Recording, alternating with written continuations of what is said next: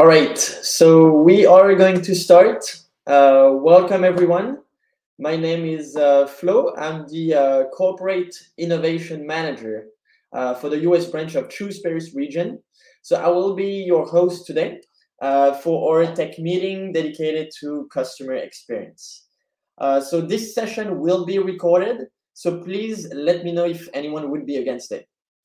All right, so let's see with the presentation. So we're going to start with the agenda for today.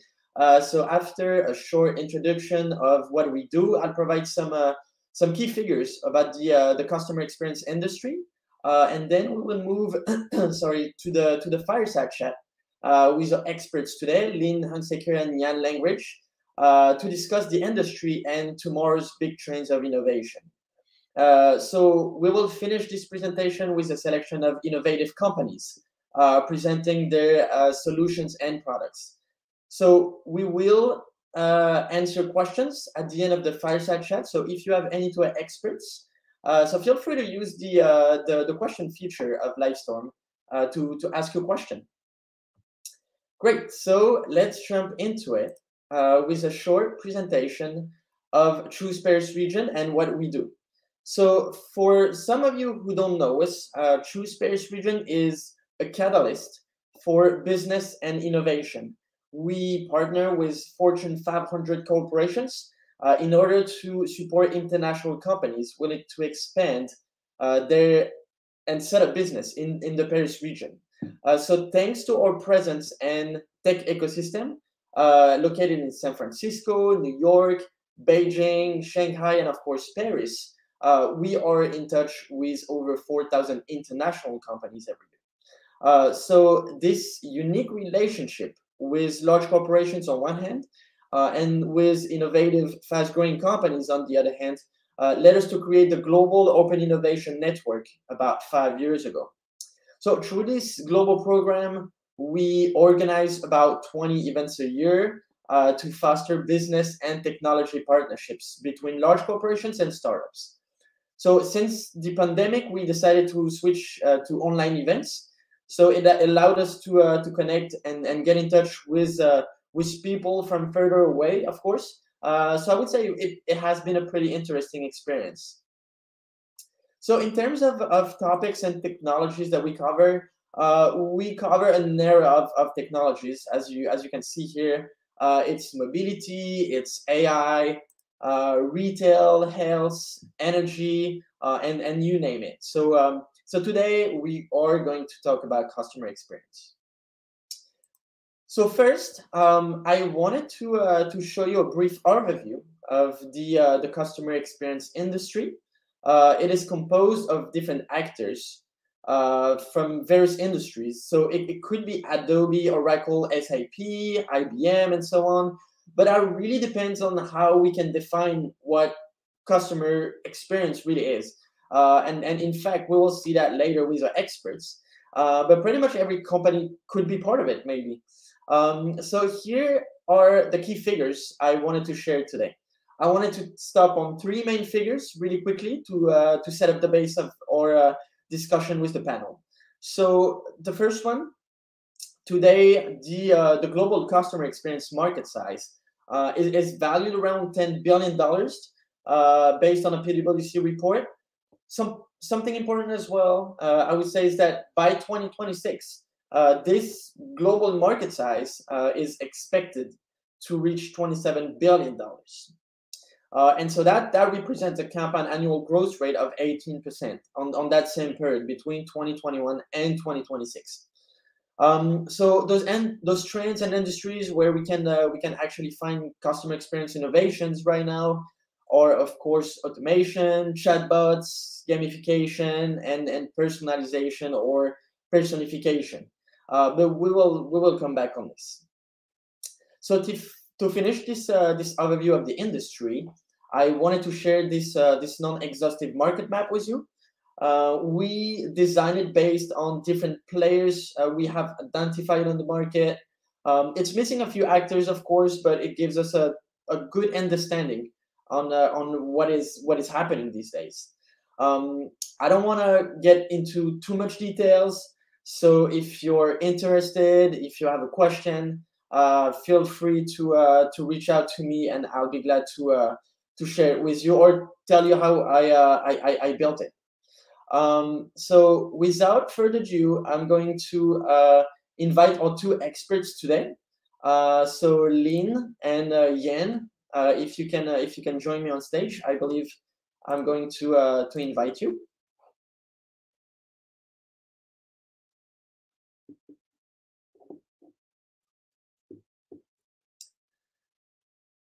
All right, so they're gonna join the stage in a second. Um, so Lynn is the Chief Customer Officer and CX expert at Clear Action Continuum, and Yan Language is the Product and Customer Experience Leader at Amazon and for I believe the gaming department. But they're going to present themselves in a second.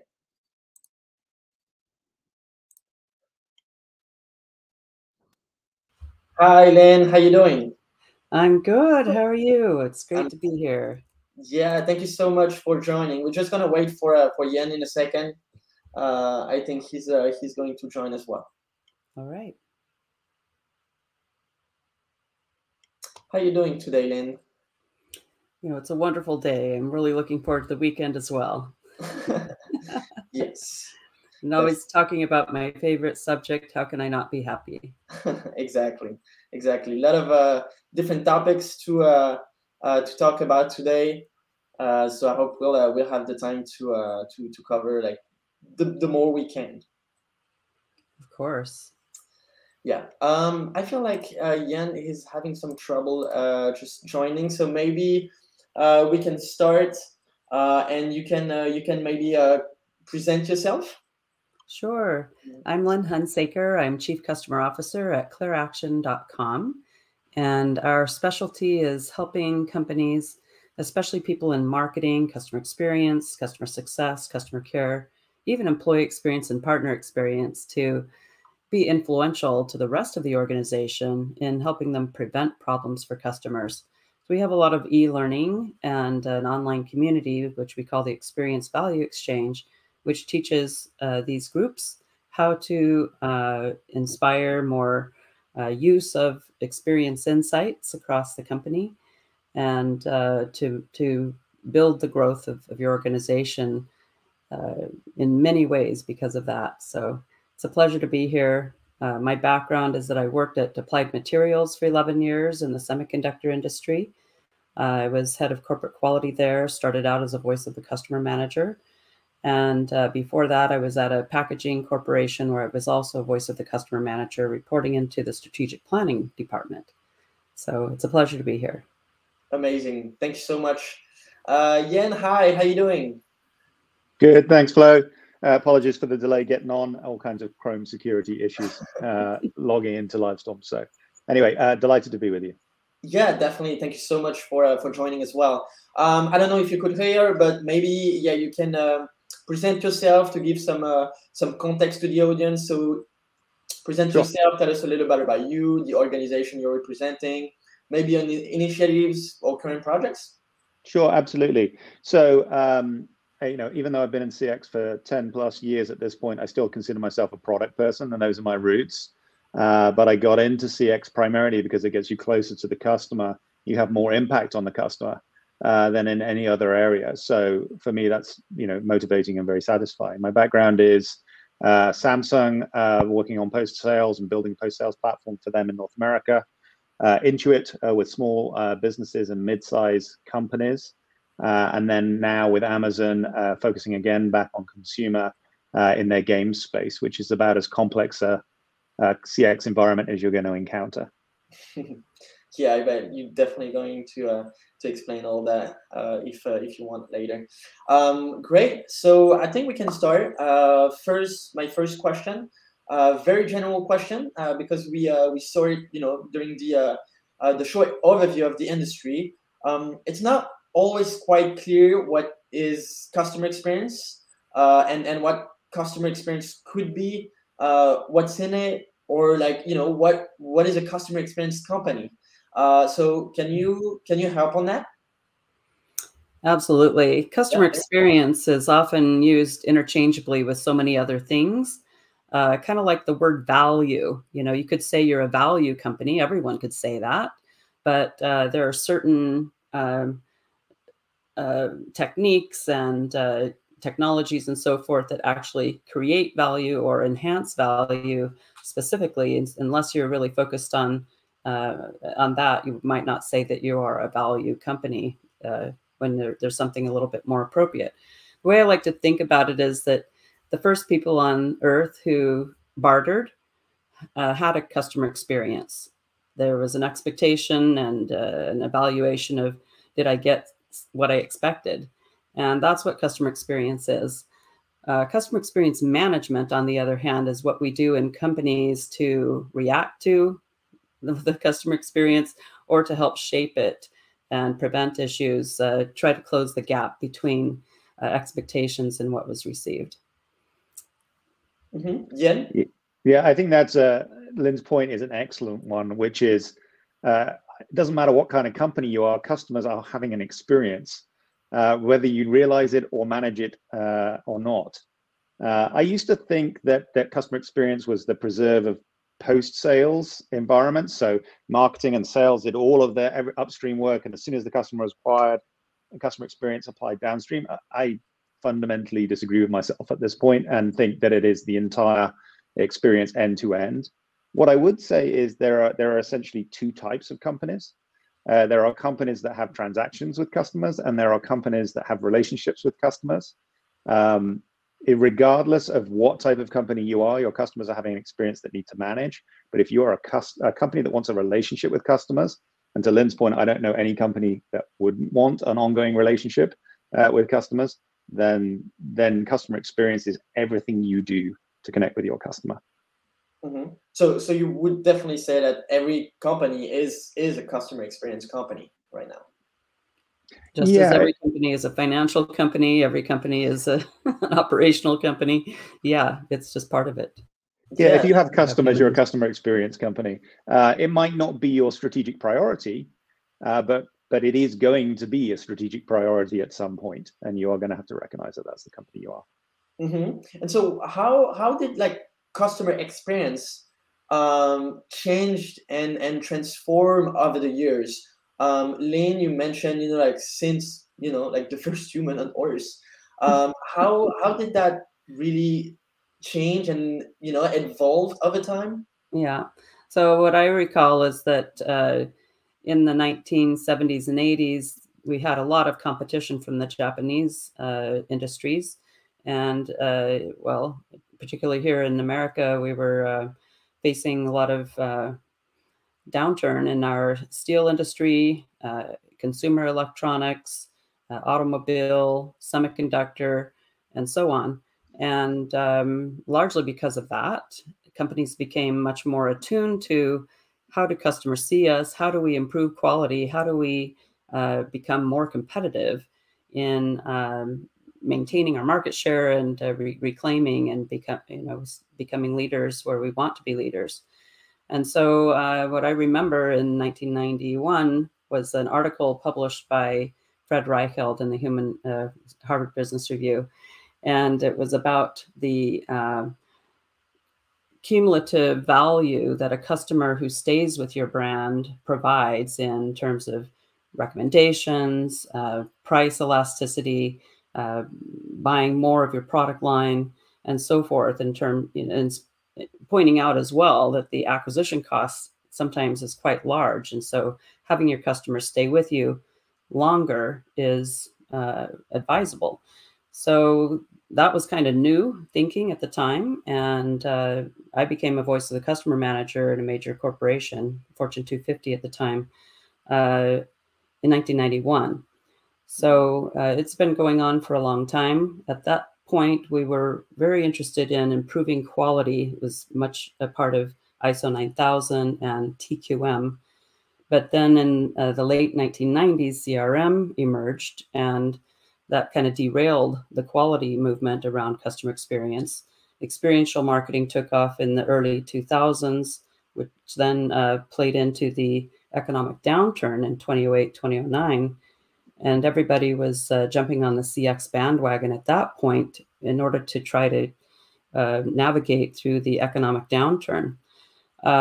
So the tech firms that provided enterprise feedback management and social media monitoring, anything that would help you save your customers and maybe come out of the economic downturn quicker, I think those tech companies did not even feel the downturn because there was such a clamoring for them. But since then, of course, we've had a lot of inroads in CX with technology such as AI, VR, bots, and on down the line. So it's been quite an interesting thing to be a part of in my entire career. That's great. Yeah. Jan? So Lynn is such an expert in this space. It's awesome to hear that. From an operator perspective, you'll certainly see a lot of companies getting to grips with digital. I think a lot of companies start their CX in a support space and are starting to widen out from that, right? When you start hearing people talk about support becoming proactive, essentially they're talking about getting into customer experience management one way or another. But there are so many other dimensions to that: building communities, driving loyalty, engagement, onboarding, all of which, as you make a shift to digital, have to be, a lot more buttoned up. And the first problem a lot of companies encounter is data. The next problem they encounter is organization.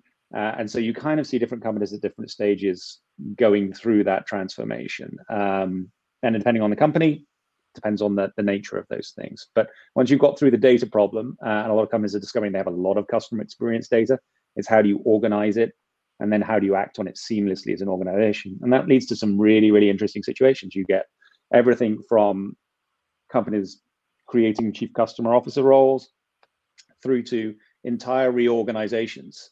There's an infamous story of a company, USAA, which is a US insurer, which once they realized the significance and the importance of customer experience management, ended up reorganizing their entire company top to tail to be able to deliver that effectively. So somewhere on that spectrum, most companies are at, but digital is definitely driving a resurgence of this.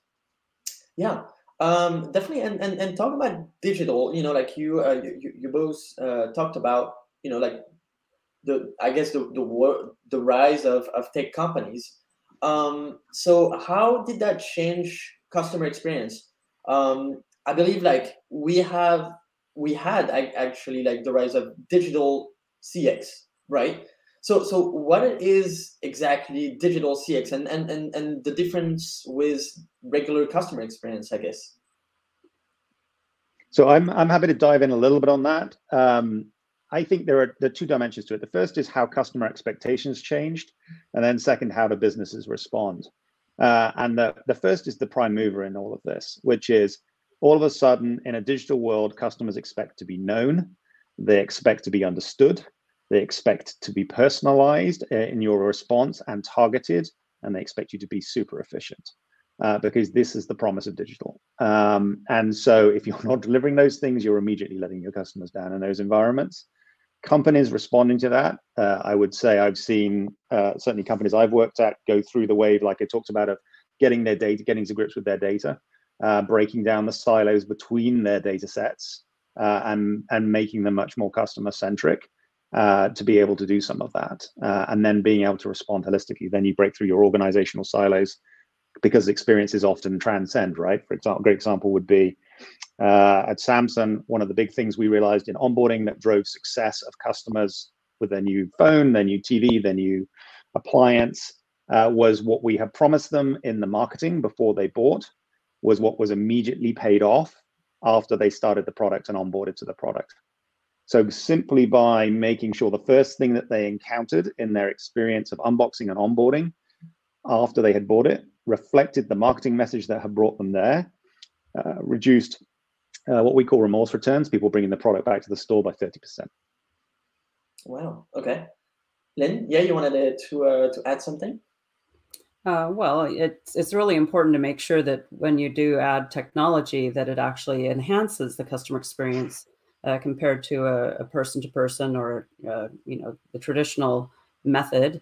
For example, there's one brand that I've bought for 28 years, and when I logged in to get some help on something that I absolutely needed to get an interaction with, the bot couldn't understand my name. There was no recognition with the telephone number that I was using. So, you know, I'm used to that from other brands. Just yesterday as well, there was a situation where the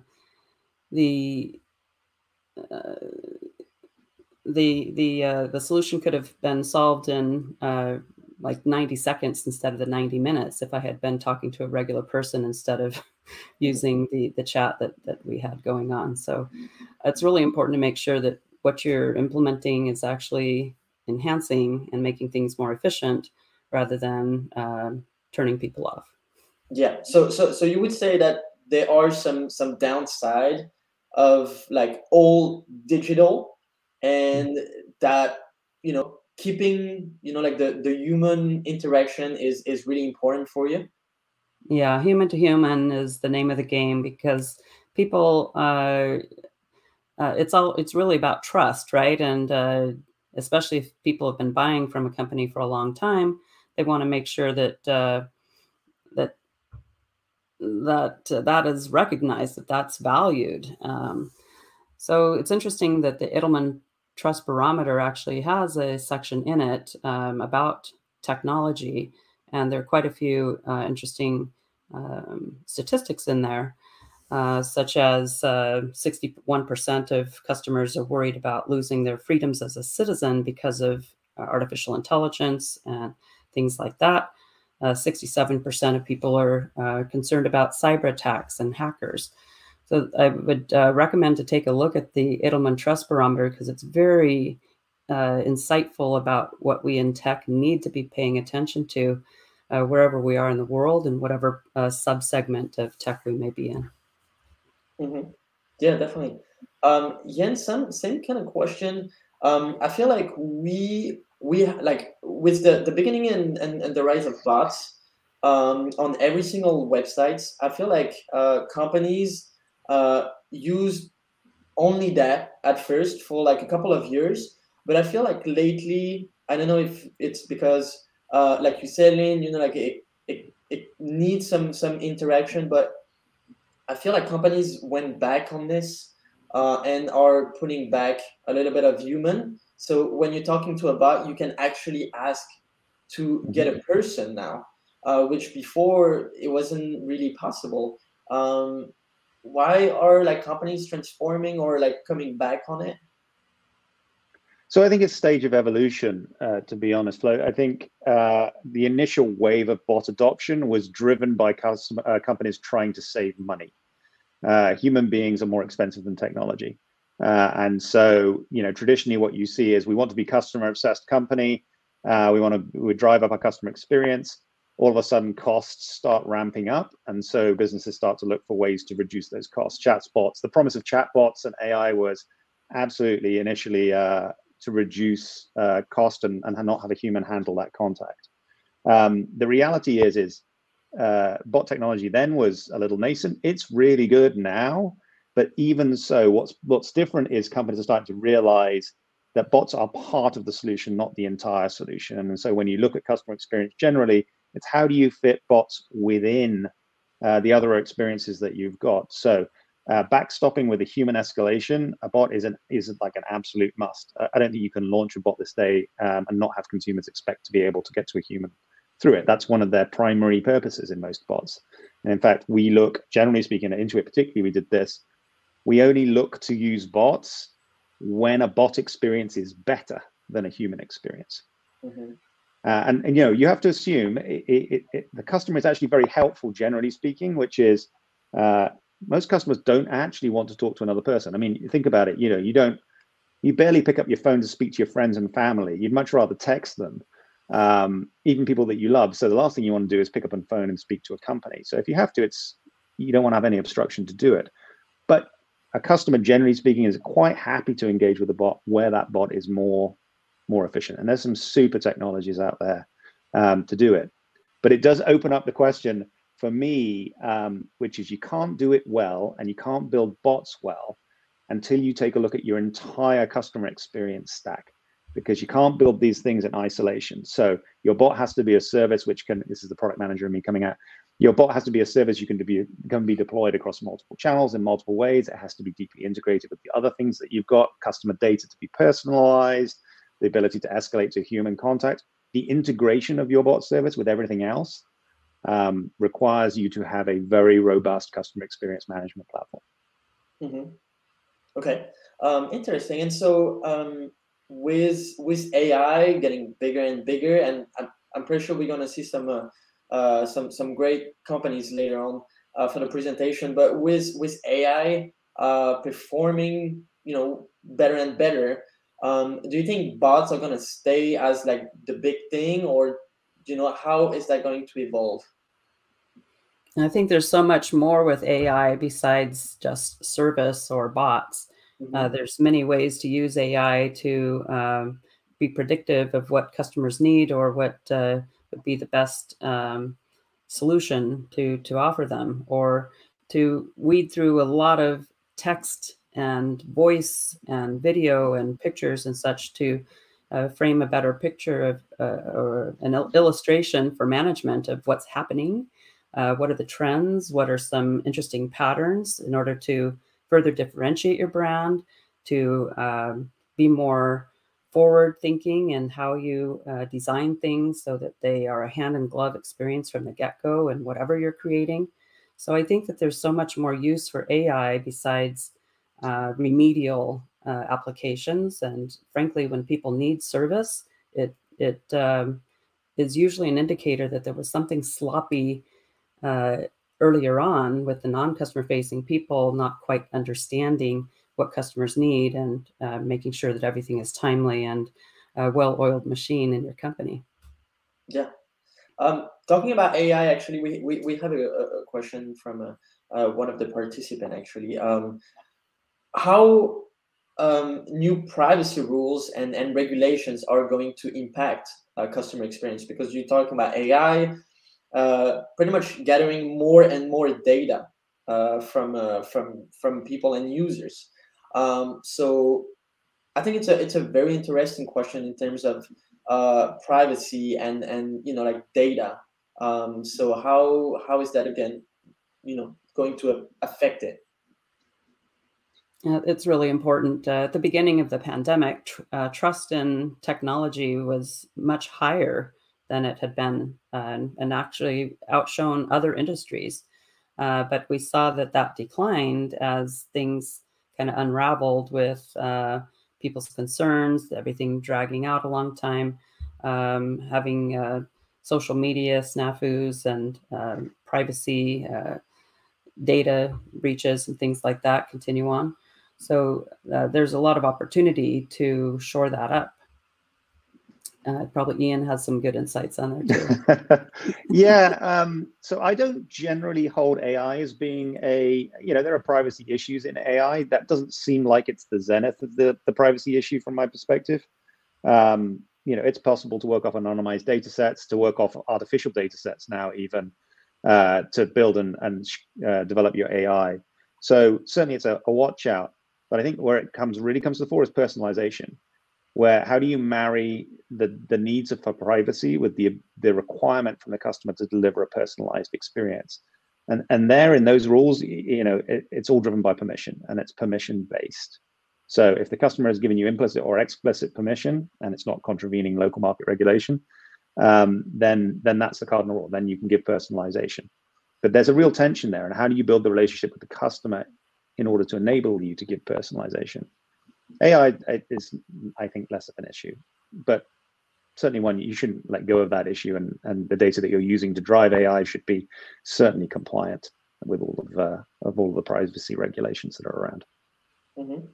So in terms of innovation, we talked about bots, we talked about AI. So do you think that personalization is going to be, the thing that goes more and more and more in terms of CX? Yeah, absolutely. we're very used to delivering generic experiences, and this is I think the big philosophical shift in certainly in digital. We're very used to delivering, you know, channels and landing experiences and making them rich and effective, and even programming them to a certain extent.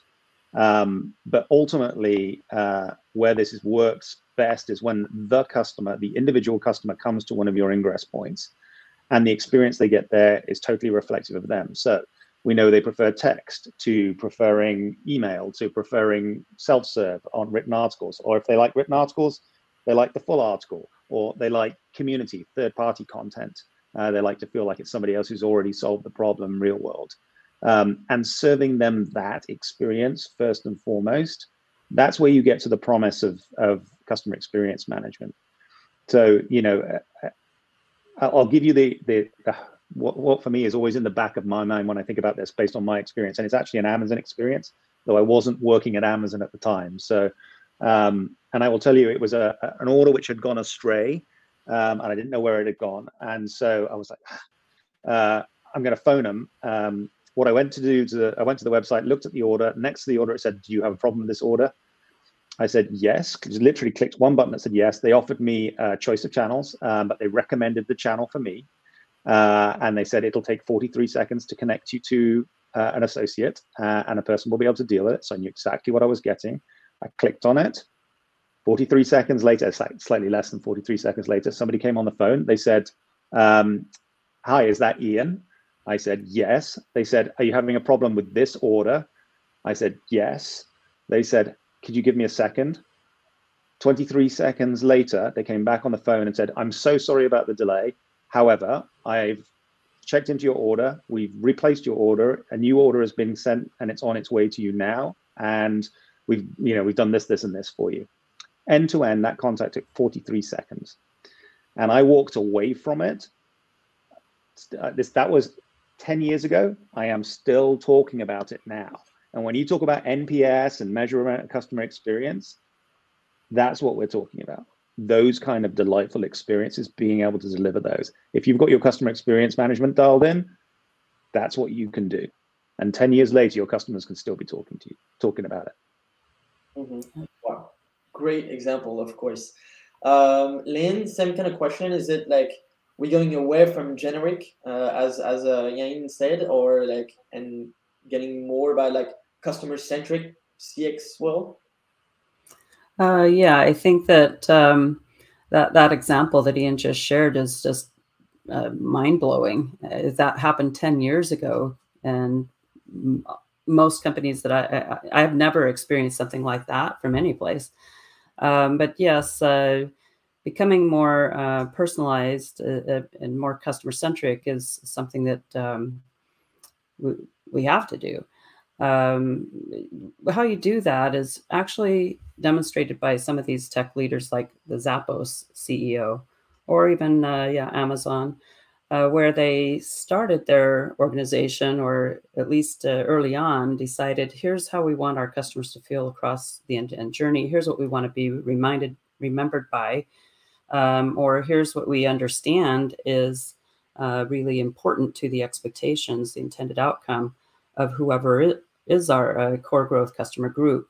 And once you have identified that as a North Star for how you want to run your business, that in these examples with these CEOs, they use that as something sacred in terms of the criteria that they used for who they would bring in as investors or board members or C-team members, who they would bring in as staff members of any type in order to fit what the customers need.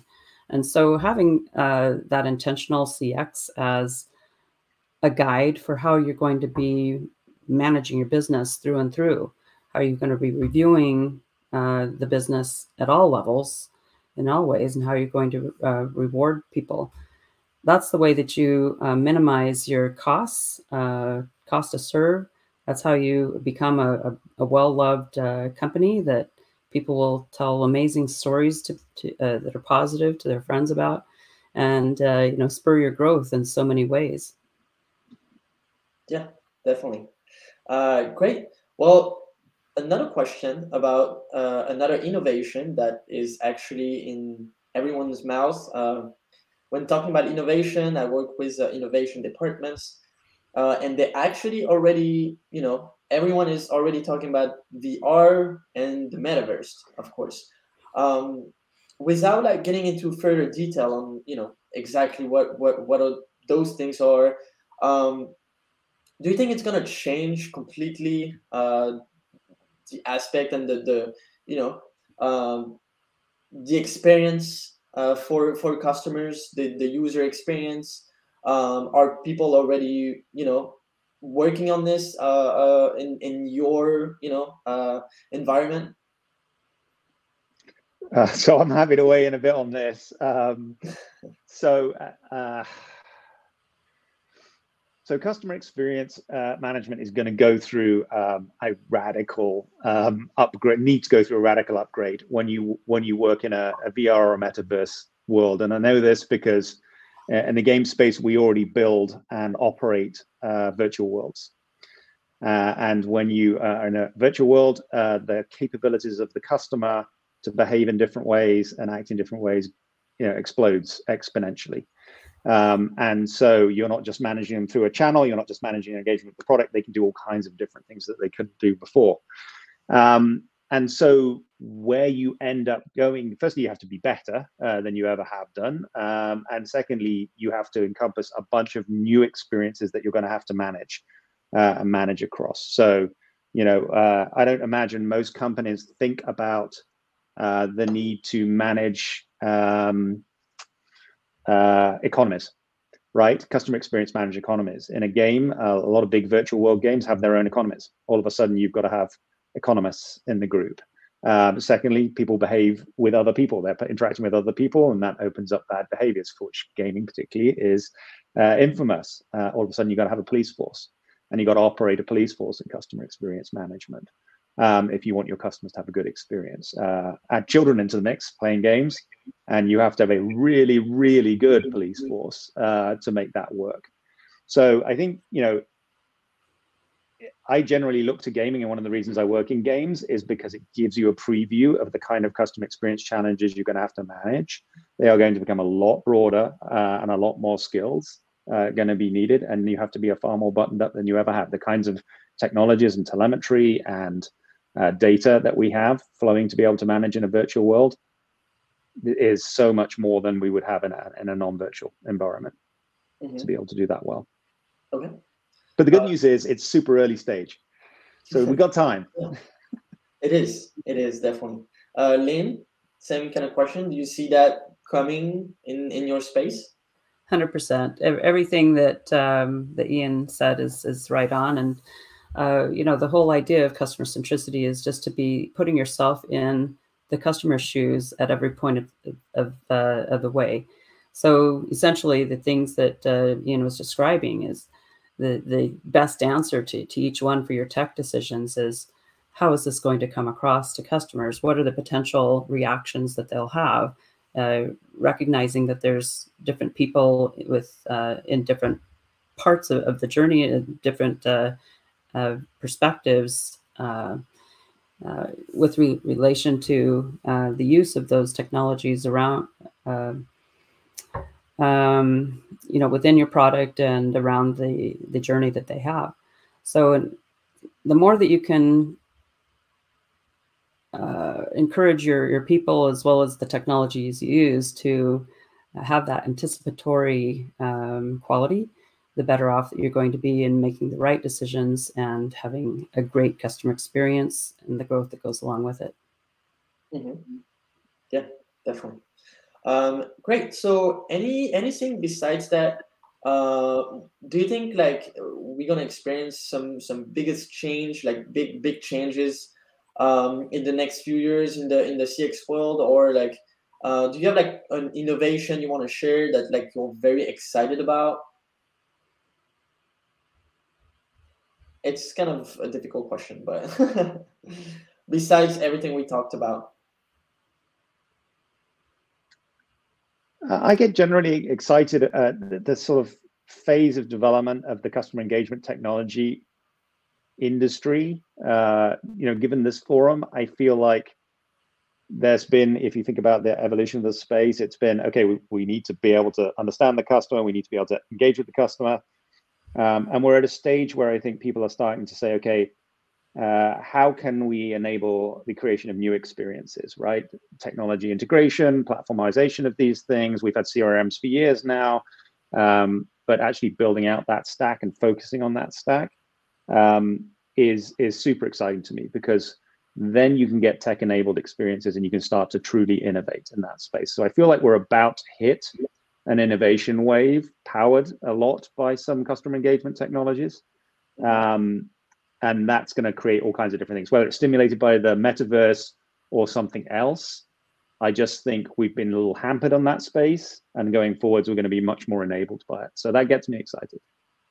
Okay. Yeah, I think there will continue to be a proliferation of technologies to make use of these overall trends and to solve various situations and provide additional value.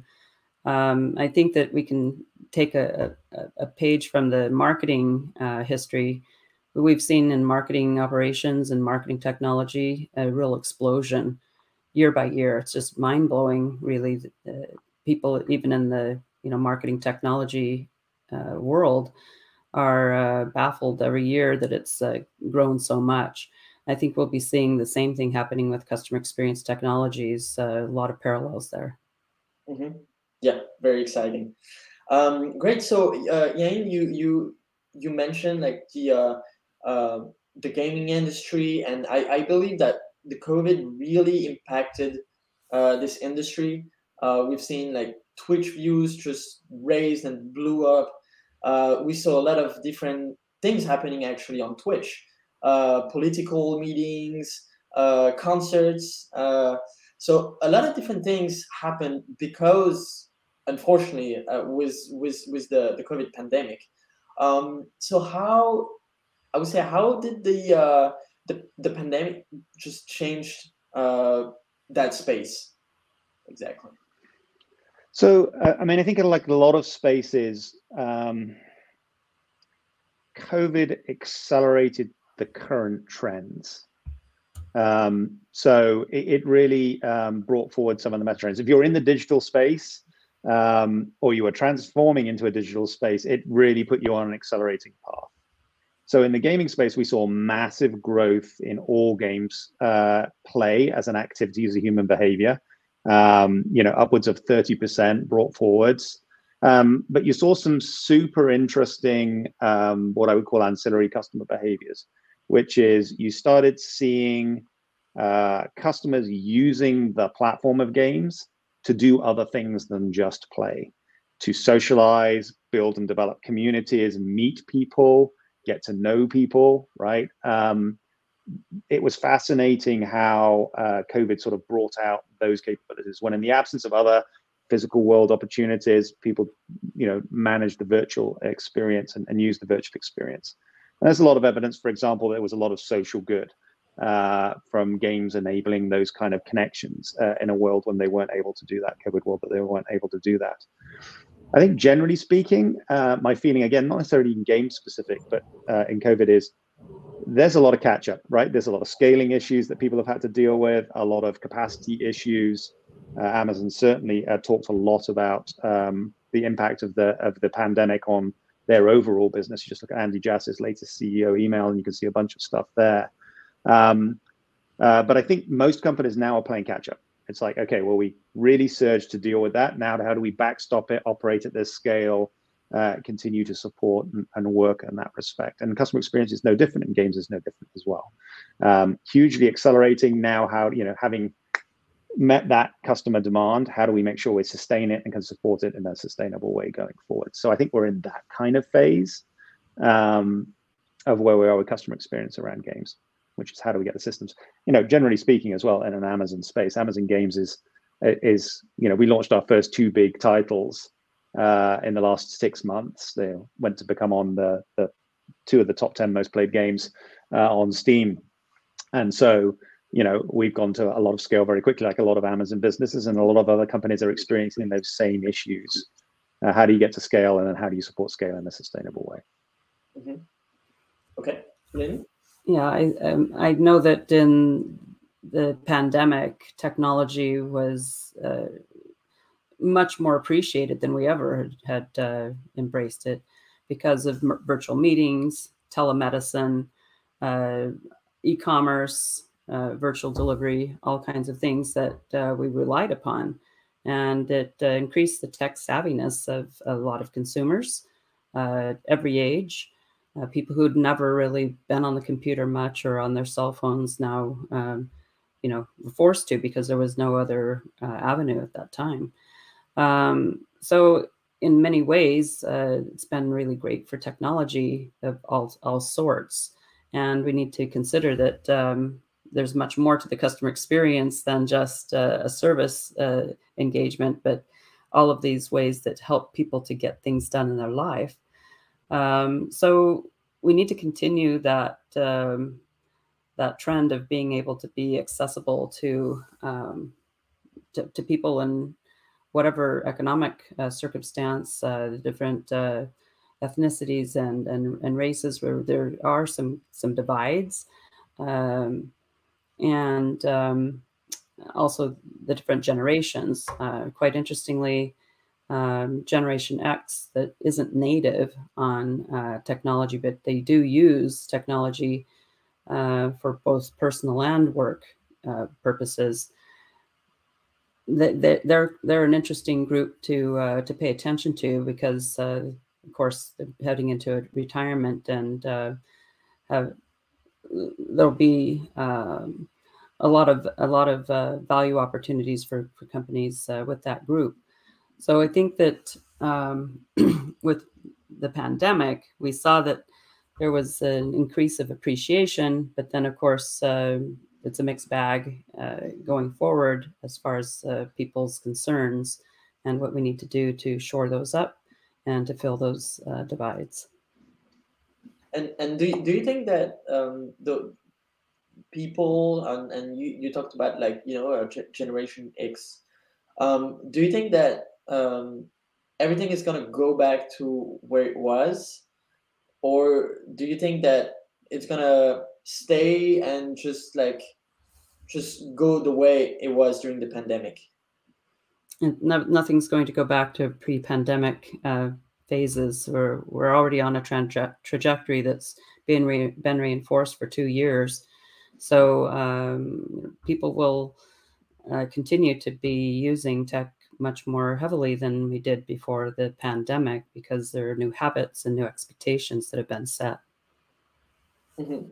Okay, makes sense. Great. So it's gonna be my last question, unfortunately, because time is running. So, if you had one advice for a company to aim at in terms of customer experience in the next few years, what would it be?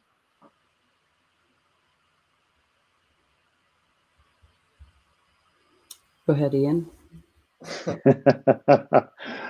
So I would go back to some of our very first discussion, and I would say you have a choice in your company. If you're a new company or startup, I work a lot with startups as well. If you're a new company, you can decide to anchor in the customer now and all of the implications of that. Not silo your organization, make sure your data flows freely, be customer experience centric from the word go, because you're going to get there eventually. And you may choose to take we need to provide customer support, or customer support's too expensive, cut customer support costs, customers start leaving us, or we need to do customer experience management. So you can avoid going through that journey. If you're an existing company that's in this space, I would say that you can defer it as long as you want, but again, you're going to end up having to solve for these problems, because there will be companies, upstarts, new companies, who will do this better than you, and if they do it better than you, you'll lose. You see that data all over the customer experience management space. If companies that manage the customer experience better win. Yeah, 100%.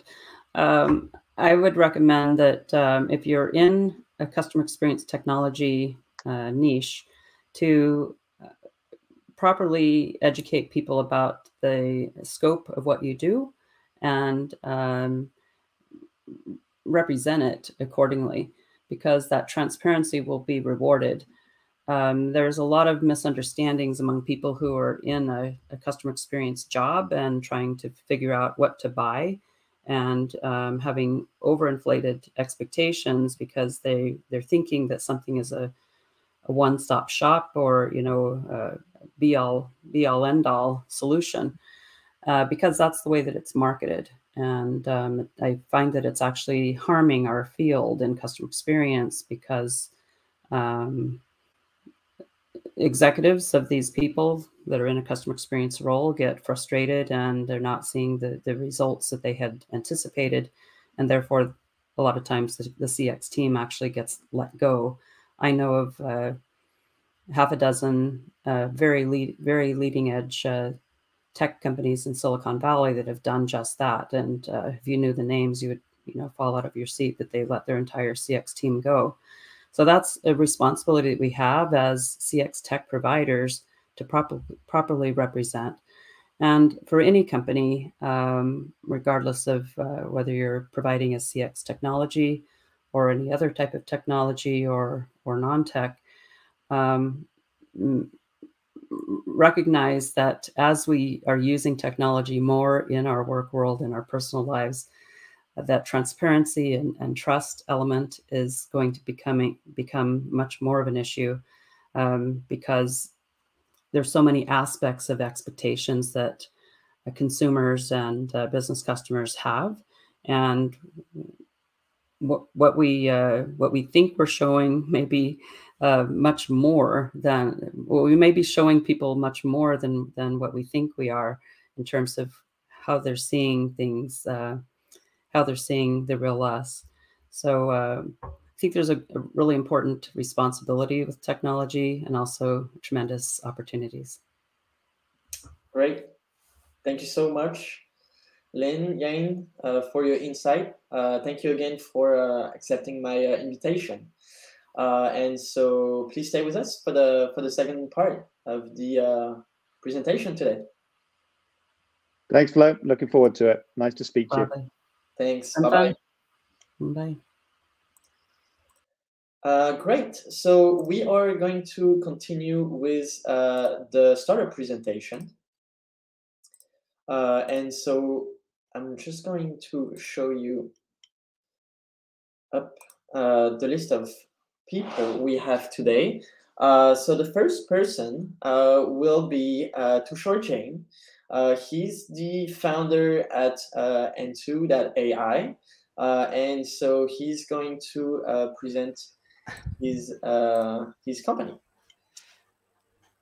N2. Hey, Flo. How you doing? Yep. I'm good, doing good, Flo. How are you doing? How's everything? I'm doing pretty well. I think we've talked about this, so that's perfect.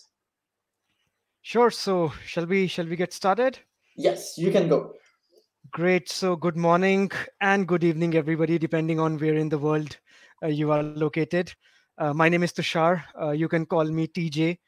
I'm the co-founder of N2.ai. N2 is a slang of the English word enthusiasm. And that's what I'm going to talk about today, how to build enthusiasm in your customer-facing teams, the real humans, by leveraging the power of AI and automation. So, yep, let's get started. Flo, can you move to the next slide, please? The next one. Let me start with some background. So as Lynn mentioned, she mentioned a very valid point. We all are customer experience organizations, which means we all talk to our customers day in and day out. And in the process, we generate humongous volume of customer voice data, right? This data can be around sales, can be around support, can be around service, and so on. And this voice data is rich in customer insight. So you can draw out trends, insights, patterns that can improve your offerings and services, and you can use it to, coach your people. But unfortunately, no data insights get generated from this voice data. Instead, all this data remains seated on your hard drive simply because it's tough to generate insights. You need a real human listening to this voice data, generating insights and feeding it somewhere so that, some meaningful insights and trends can be driven out, right? Let's move to the next slide, Flo. So when you are not having a complete visibility into your customer conversations, right, into the customer data, what happens? There are four things that happens, right? The first thing is your visibility. You lack visibility into how your humans, the real agents, salespeople are talking to your customers, right? Now, as a result, when you don't know what's happening in your conversations, the coaching these people becomes a challenge because the entire coaching is based on just randomly selected calls. As a fact in the discussion, a typical contact center, they talk or they listen to only 6 conversations out of the 1500 odd customer conversations that happen, and that's less than even 0.1% of the conversation. So point here is you already have lower visibility into the conversations, into your customer conversations. You are not using the customer conversations fully to generate insights. As a result, your coaching inputs and coaching in outputs, they go haywire. What it means is your inputs are suboptimal, you are not coaching your people right, and as a result your performance of the end humans who are interacting with customers, it's also suboptimal, and the spiral continues because of the fourth point that you see here, which is automation and analysis. Because everything is manual, the spiral continues and the entire process is labor intensive and overwhelming. You just keep rotating in these 4 pain points because you can't scale your insights generation process, right? And that's where Enthoo.ai steps in. Flo, let's move to the next slide.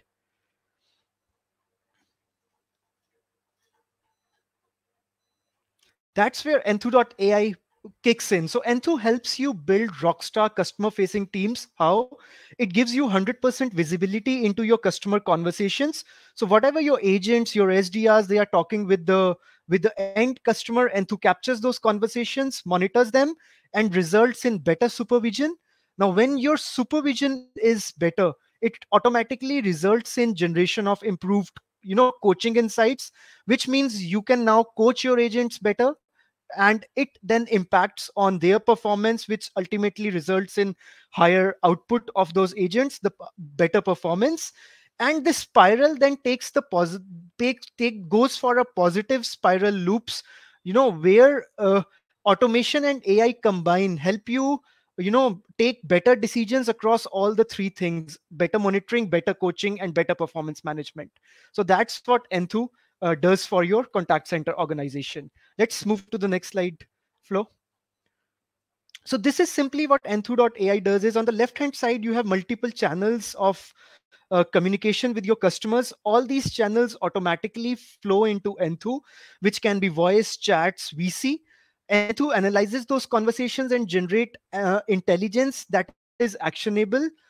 It directly impacts the customer experience, leading to improved sales or better service deliverability or custom metrics that you have across your customer experience organization. Let's move forward, Flo. These are some of the metrics that Enthoo has impacted for its customers. As you would see, the core metric is what happens when I monitor 100% of my conversations using AI and automation. It impacts both your sales organization as well as organization, and results in direct driving KPIs predictably and consistently. Next slide, Flo. From the technology point of view, Enthoo works silently in the background, which means your workflows for agents, they don't change. They do the work as they have been doing.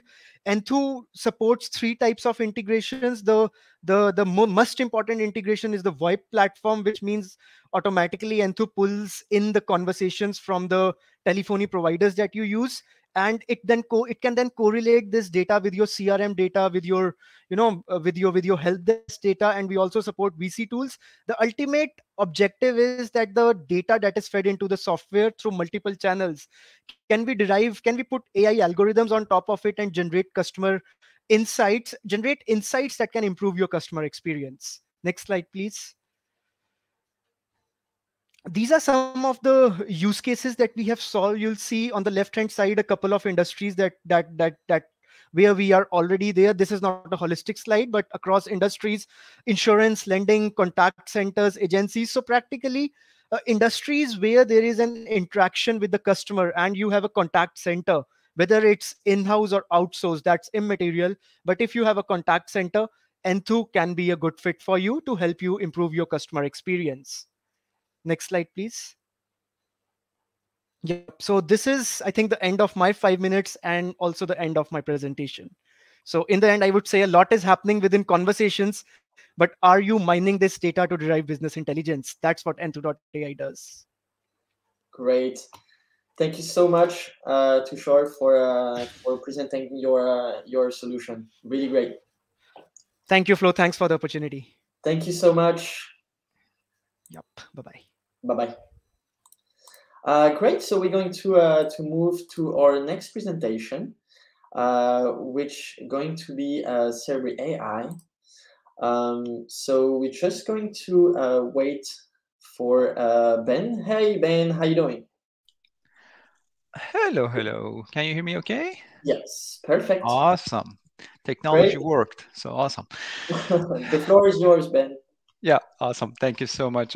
Thank you so much, Flo, and hello, everyone. I would like first thank, I guess, Leon and Lean for their insightful comments on overall customer experience and AI and privacy and all those good things. So I really enjoyed and learned a lot. So yeah, my name is Ben. I'm in Toronto, and I'm CTO, Chief Technology Officer at Cerebri AI. In Toronto, we always complain about weather, so today is not an exception. It's, I guess, 0 Celsius here, but we are really looking forward to a warm weekend. So anyway, yeah. So thank you.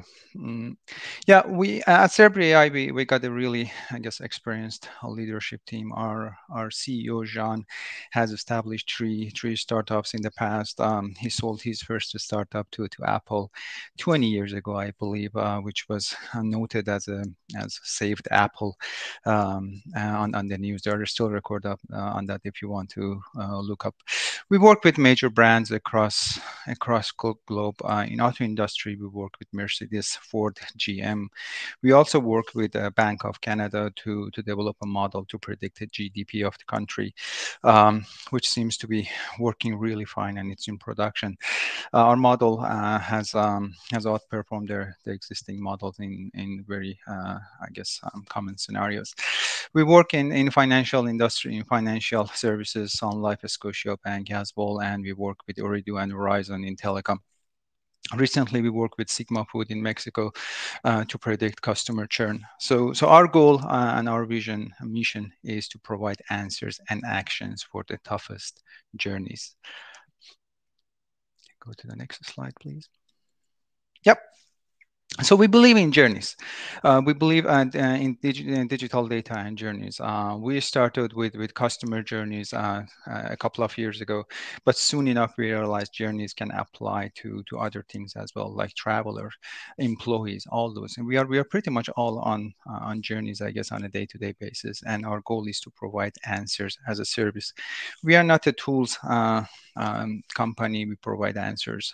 We get data. We run end-to-end data pre-processing, and we make model-ready data points, and we run AI model to provide answers. We answer tough questions by basically eliminating the common barriers that you see in the market. One of the barriers is that you talk to different groups and teams. There's always a complaint about, like, we don't have enough data, and I don't think that's going to go away anytime soon, because the data is evolving. So at any given point, you look at it and say, oh, no, my data is not perfect. But there's still a lot that can be extracted from that data to provide answers, and that's what we do. Yep. Like I said, we believe on journeys, so we are all on journeys. Next slide. Some days as a customer, some days as an employee, and some day as a traveler, or just enjoying life. So the way that we process, the first step is for us is we are focusing on customers. here today, the first step is to define the questions. The questions we usually answer is that who, when, what, and where. Like I said, we worked in telecom. We built several models to predict churn, dormancy, engagement, selling, upselling, cross-selling, B2C, B2B. And then at Ooredoo, we processed about 10 billion events to predict the churn of the customers, and then and our models basically outperformed the existing models by about 5x lift. In auto, it's a little bit different. You still have those, I guess, who, when, what, where, but there's a financial component as well. At least in North America, when you want to get a new car, you need to get a loan. And when you get a loan, the company or the credit company, they would like to make sure that they minimize their risk and also maximize the customers they get. So there's a component of the financial risk management that we embedded into our models to make sure that as we predict who's going to buy, when it's going to buy, and what they're going to buy, it's also important to make sure that the risk for the companies or the creditors are going to be minimized as well. In financial services, as I talked, like we worked with Sun Life and Scotia Banking in Canada, we developed models for their high net worth customers on what's the next loan or what would be the a good product to offer them. Again, answering the 4 main questions. The second step is that, like, now we know the questions that we are answering, or we are expert in answering those questions. So the next step is to talk about the data, what data we use. We use transactions, marketing, service demographic, call center, telemetry, internet, and pretty much anything, any data that we can get access to. We are not a data company, so our role is not to acquire data, but any data that's available, we use it. When it comes to marketing, what we found really interesting is that, or what helped our models, is the offers that our customers made to their clients and their reaction from clients. That helped our reinforcement learning models and deep QN models to learn effectively and provide marketing offers in a more efficient way. When it comes to call center, probably you guys, we all have, I guess, 1 or 2 experiences that we were suffering with the service or product. So we called call center, and rather than getting that product resolved or that issue resolved, the next day we get another offer for a new product. And so, like, please, I have an issue with the current one. So why are you sending me a new offer for a new product? And that happened to me here a lot with the telecom company that I'm working with. Now, when I call, say, okay, well, here's the internet issue, and a day after I receive a new offer for, I don't know, HBO Max or Netflix and all those things. Oh, come on, like, I'm not going to do that. I have an issue. So it's really important. What I'm trying to emphasize here is that it's really important to understand the customer journey rather than focusing on specific products, because for product, I could be a right customer, but I'm struggling with other things. So before solving them, I cannot really go ahead and offer a new product. So that's the reason we found call center data being super helpful for us in developing those models. Can go to next slide, please. Thank you. Yeah, and the third step is to basically data engineering and pre-processing the data. Our engineering platform is based on Apache Pulsar. We invested about $20 million in the last few years to build this platform. So we are capable of ingesting and processing real-time data. We can do batch too, but we are prepared to do the real-time. We get data from all different sources, and we can combine them to provide model-ready data. When the data is ready, running the model on that, it's like a no-brainer, as we all know, and we can get to the answers and actions. This is kind of like aligns with the overall data-centric approach that you guys may have seen picking up in the market for AI, kind of like moving from the hype of the AI models, deep learning, because the models are great. The data is kind of like, a little bit problematic. So we're trying to solve that gap. Ben, sorry to interrupt. Just we passed the 5 minutes. Just asking you to get close to the end. Yeah. Sure. Sorry for that. Thank you. Sure. Let's then. Yep. Yeah. Let's pass this one. Yeah, let's go to slide 17 maybe, and then I'll wrap up in less than 30 seconds. I promise. Yeah, this one. Thank you. So yeah, we were really active in submitting patents. We have 26 patents filed and 9 granted. 2 of them were granted, I guess, and filed like in the last 2 weeks, which we are super excited on. So to wrap up, we provide answers as a service. We have done predictions. We have done actions. We are actively looking for a client that we can do adjudication layer.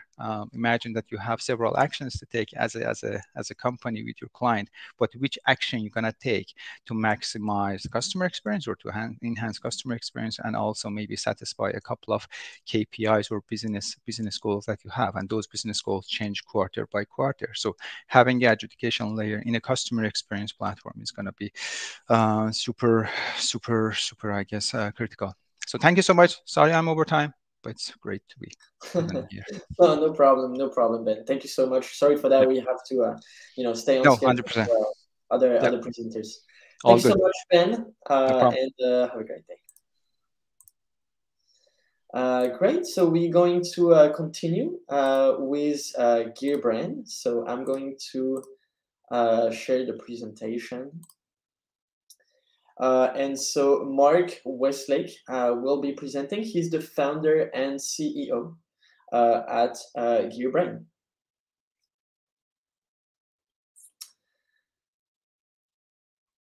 We're just gonna wait for him.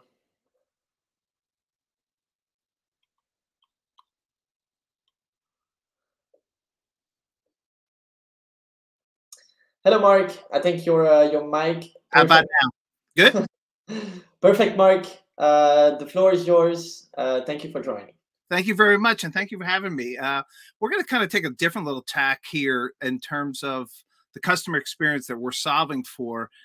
Some of you people, if you've ever experienced trying to buy products through, knowing a product, knowing what you want to buy and using various ways to buy this product, think about smart devices and all these connected devices. And if you go to the next slide, there's a big challenge right now.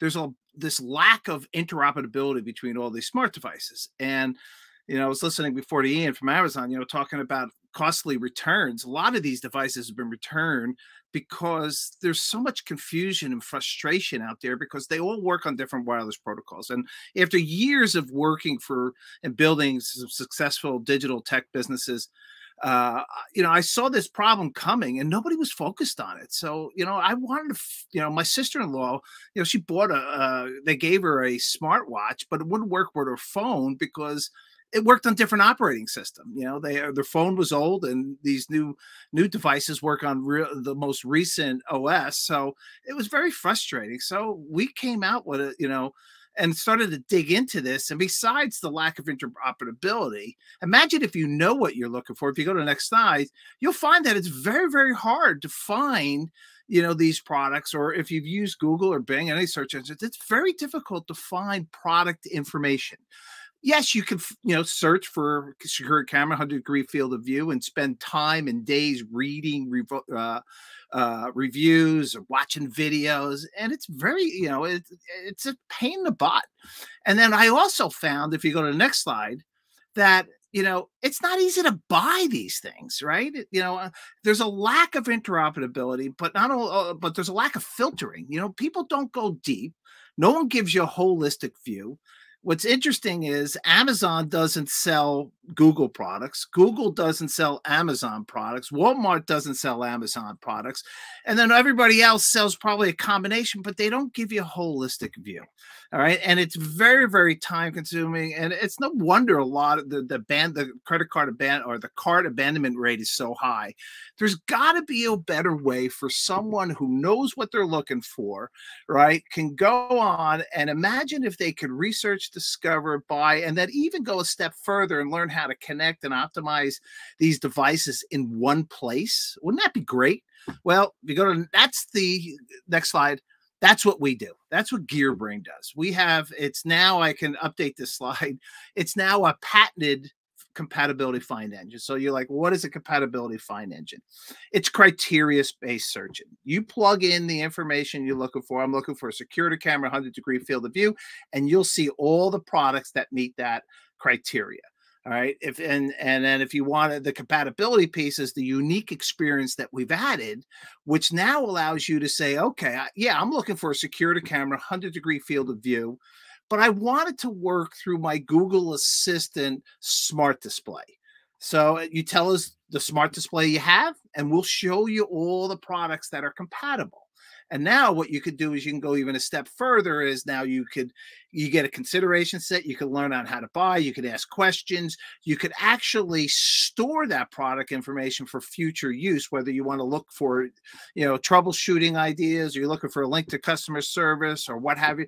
So this platform does a lot, and nobody else is doing it. And it solves that big pain point of the lack of interoperability and just simplifies smart devices, which is the key to get the users to buy the right products, so they're not bringing it back to the retailer.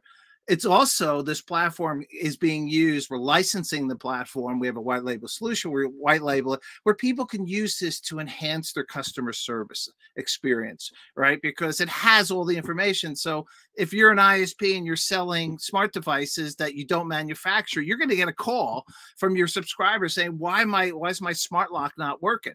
Wouldn't it be great to be able to give them an automated solution that says, okay, here, oh, you're having a problem? Here's everything you need to know about that product. And if you need to, here's the phone number to call to or email to get the answers you're looking for. So that's what GearBrain, and this is a global problem. So we're focused on the US, but it is a global platform, and you can come in and learn about these devices and just make it easier for you.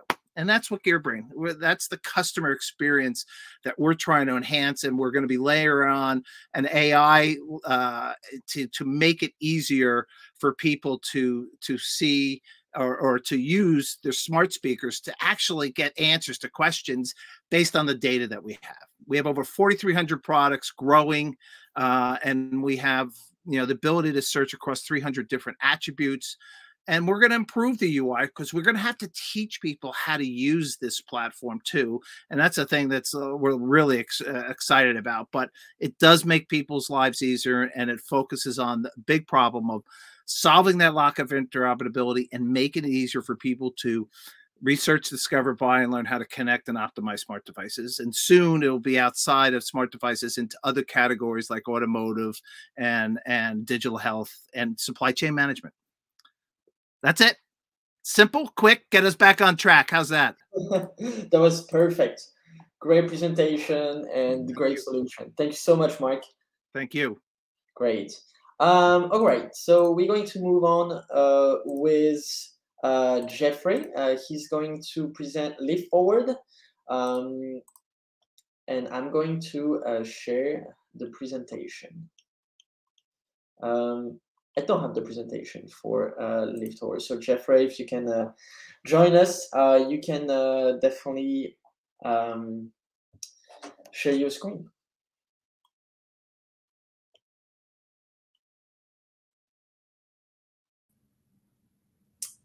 Hi, Jeffrey.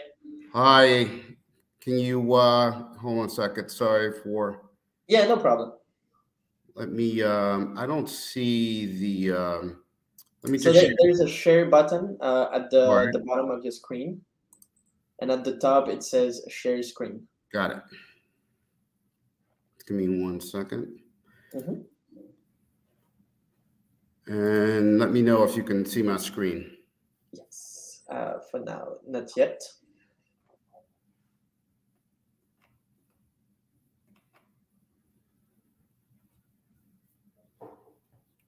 Not yet? No, not yet. It's not working yet. Sorry, let me go back here. Oh, I got it. Okay. It should be. Mm-hmm. Yep. It should be. It's coming. Yes, we can see. Perfect. The floor is yours. Okay, great. Jeffrey Rogers, CEO of Lift Forward. We work in the subscription field. So everyone knows what a subscription is by now, but where we specialize is where there is a device involved and it needs to be bundled with services and other software. So we, in a sentence, we turn products into services and we focus on the customer engagement. The easiest thing, given the time that we have, I will just share with you a case study and you can better understand what we do. So one of our clients is Xbox. We run a program called Xbox All Access. And this is a program where for a monthly price, you get the device, all the games, and also a warranty wrapped in for 24 months. This program is offered in 15 different countries. And because it's a subscription where you just pay a monthly fee, there's financing involved. And Xbox does not go directly, they go to retailers. So that's where we come in. We provide the software subscription platform in which all the stakeholders integrate into. So and what you're looking at is how it runs in the US. So in the US, integrated into our platform for this program is Xbox. We have to the left, Citizens is the bank that finances it. In the middle of the retailers it goes through, and then the right are third parties that add some kind of value add service to the subscription. We are omni-channel, and so we really focus on the customer journey. So we're at the point of sale online and also in call centers where this is offered. So the moment the customer gets sold on the subscription, we take that data and pass it to the relevant parties. The first party will go to the financial institution to decide whether or not this applicant becomes a customer. Once we get a yes, the customer signs on our technology. We then send notification to all the relevant parties to deliver the services. If it's in store, then say it's Best Buy. Best Buy will get notification to release the equipment, or if it's online, it will be shipped. And then we manage the whole process, say it's 24 months during that term. So the customer can have a place to log on to manage a subscription. If they need anything to get help, they can get it from our software. And then the most important thing and reasons why companies do subscriptions is for lifetime value of the customer. So the big part of this is the upgrade. So at the end, we manage that process to get the old device back, ship you the new device, and keep that subscription going. So that increases the lifetime value of the customer. Lynn talked about this. The last thing you want to do is lose a customer. And so we focus on making sure you keep that customer for many more years than a simple purchase. And with that, I will turn it back over to you. Okay, thank you so much, Jeffrey. Great presentation. Thanks so much for joining today. Sure. Great. Moving on with Richard from OCX Cognition. So I'm going to share the presentation and Richard is going to join in a second. So Richard Owen is the founder at OCX Cognition. So he's a few buttons to click, I guess. He's going to be with us in a second. Hello, Richard. Hi, how are you doing? I'm doing great. Thank you so much for joining today. Oh, of course. Thank you. Well, it's been a very interesting meeting. Lots of great presentations. Let me dive in and get right to the point. So we are focused, I think, a little bit differently than perhaps some of the other presentations on the challenge faced by large, complex business-to-business companies that are dealing with managing significant portfolios of customers with lots of different contract durations, lots of different values and growth potential for those customers. And if you go to the next slide, the challenge from a CX perspective that all of these leaders face in these businesses, they want to get the best possible insight into the health of their customers, which accounts for risk, why they are, what their teams need to do, and how the experience they're delivering is impacting those customers or where they want to make changes to it. And so our platform predicts and repredicts continuously the Net Promoter Score and a whole suite of operational performance measures for every customer based on the interactions from operational data in the business. And that gives us a sort of KPI formula for operational success. Do these handful of operational executions correctly, and you'll highly likely create promoters out of your customer base, and you'll increase the likelihood of retention amongst those accounts. Next slide, please. So this industry already exists in many ways. Depending on your estimate, I saw some data earlier on. My number's even bigger, so make of it what you will. Enterprises are spending billions of dollars on survey technology in an attempt to measure customer experience. My last company, Satmetrics, co-created the Net Promoter Score methodology some 16 or 17 years ago. And we implemented over 1,000 enterprise-scale CX analytics initiatives based on that methodology, all basically doing surveys. Well, the challenge is survey data is not very good. In a classic B2B environment, you may get a response from a customer once or twice a year, maybe 10, 15% of your customers respond. It's not even clear the right people are responding. So the data level you have is extremely poor. And yet it was a business that has thrived because the value of getting some sort of insight into customer attitudes was so high. However, technology changes have made it possible to come up with a far, far superior data set.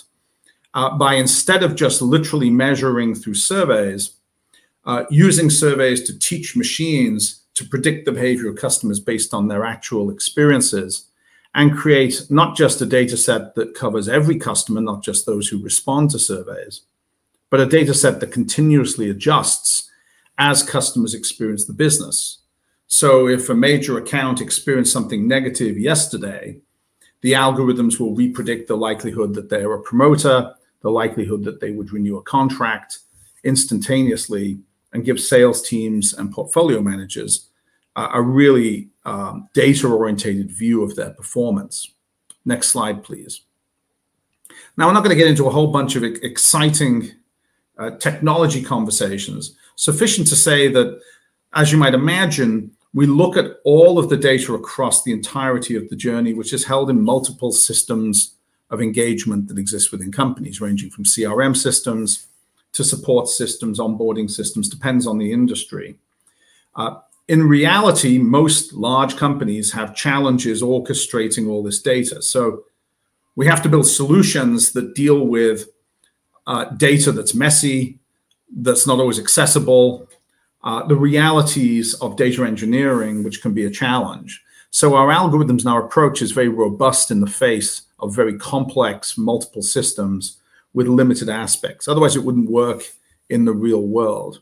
However, once we have this data organized across the journey, the predictive algorithms process it and come up with highly accurate predictions of customer behavior. What we're essentially saying is that based on what a customer has experienced in your operation, we assign a probability to the likelihood they are a promoter or a detractor, and we attribute that reason to the operations that created it. So maybe they're a detractor because of a poor sequence of service experiences, or maybe it was a result of poor onboarding or poor use of product. All of those operational factors provide attribution. And at the end of the day, all this goes into an assisted machine learning engine, which generates the data continuously. And as you can imagine, then gets distributed to the teams that use this to inform their opinions on what to do with their customers. Next slide. So just a touch on our business. As you can imagine, this is targeting large, complex B2B enterprises. So our typical customer is well in excess of 1 billion in revenue. To give an example, that's perhaps calibrates this a little bit, Experian, one of the world's largest data and credit service companies, is one of our earliest customers on this platform. So our customers are typically dealing with multiple segments of customers, multiple product lines, multiple geographies. In other words, a very complex data environment, lots of moving parts, and thousands of employees who are engaging the customer across multiple touch points. So everything we do is geared up to solve that problem of complexity and scale. We launched our first fully live SaaS product last July and started working with 6 enormous enterprises. At this point, we've had 100% success in deployment. And what I define success as is that we have highly accurate and verifiable predictions of the behavior of those customers. And so as our business grows, we are building more analytics technology that will enable companies to learn more from that data set that's now being created. And so that remains our focus, is serving those large, complex business-to-business customers. So to summarize, in some ways, we represent the next stage in evolution from survey-based technology as a way to think about measuring customer attitudes to predictive analytics as a way to build a much more comprehensive and real-time set of how customers do behave and will behave based on the experiences that they're having, and provide that data to teams that have to deal with the customer to give them a comprehensive and singular view of the performance in their business. I appreciate the invitation to be here. Thank you all very much. I hope you found it interesting. Yes, very interesting. Thank you so much, Richard. Great. So let's move to our last presentation with Justin. So Justin Clegg is the founder and CEO at Allset. So he's going to share his screen directly.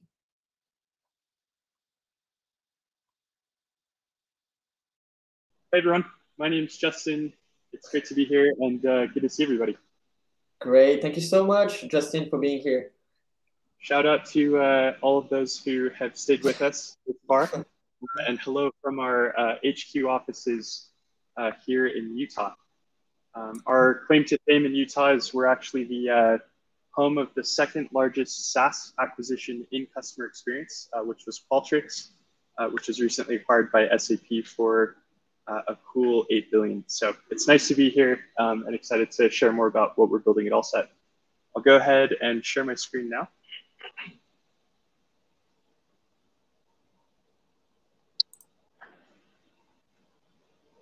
And it looks like I'm going to need to authorize the browser. Yes. I'm sharing. So yes. No worries. Go ahead. Let's see. It's a few clicks. Sometimes you have to refresh your browser. No worries.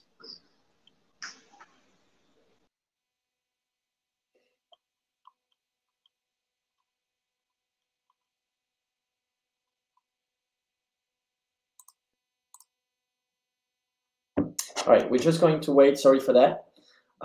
It's not going to be long.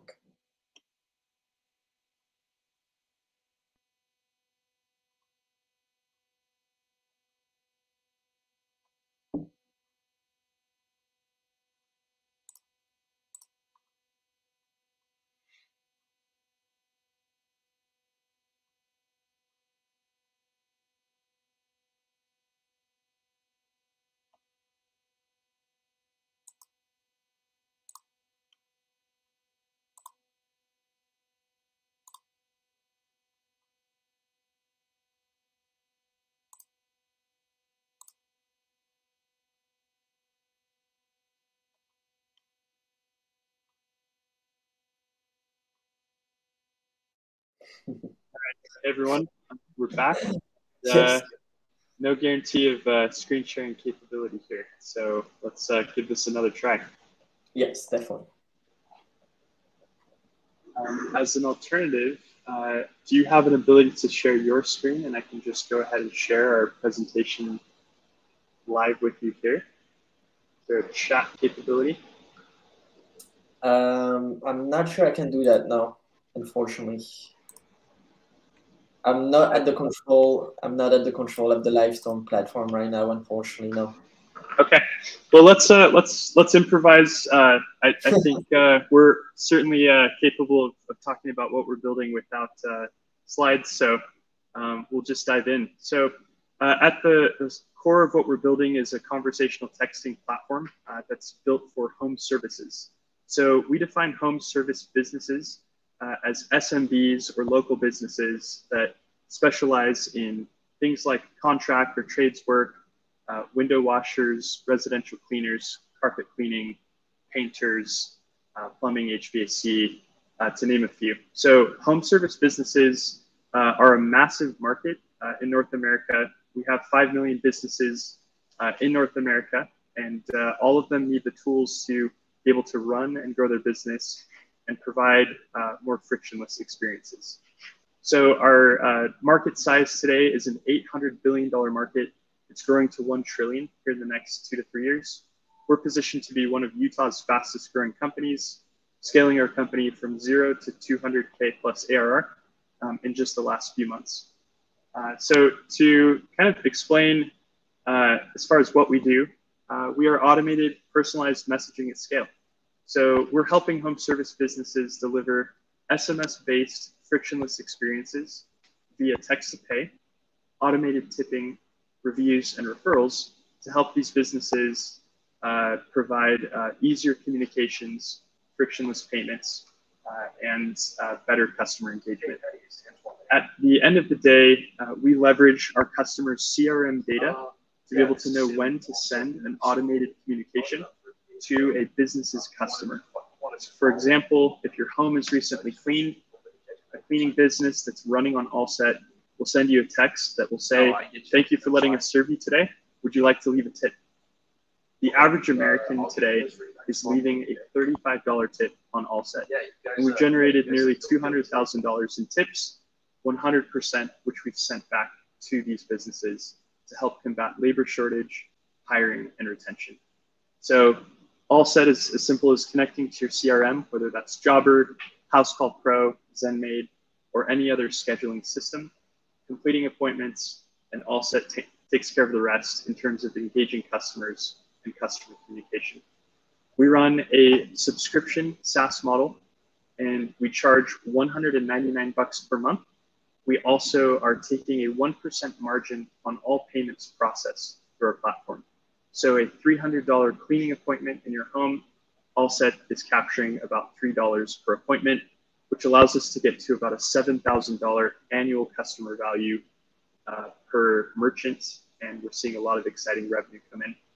If you'd like to learn more or see our presentation, which we'd love to share when we have screen sharing capabilities, you can email me at justin@allsethq.com.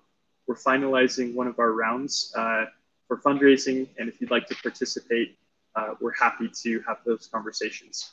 It's an honor to be here. We're grateful to see the connection between French and American communities, and hopefully I was able to articulate briefly in under 5 minutes what we're building and how we're solving for customer experience using conversational commerce, AI, and conversational texting. Thank you so much. Thank you so much. It was a great presentation, even with a presentation. So we'll make sure to include your presentation in the replay, though. So no worries. Thanks so much, Justin, and thank you to all the presenters. I hope to see you soon. So before we end this presentation, I just wanted to show you the agenda for our next event that will take place in San Francisco on July 7th around the energy transition. So we're going to have great people. So if you're able to attend, it will be a pleasure to welcome you as well. So thank you again. And if you have any questions for me, you can reach out to me either on LinkedIn or via email. And I will see you next time. Bye-bye.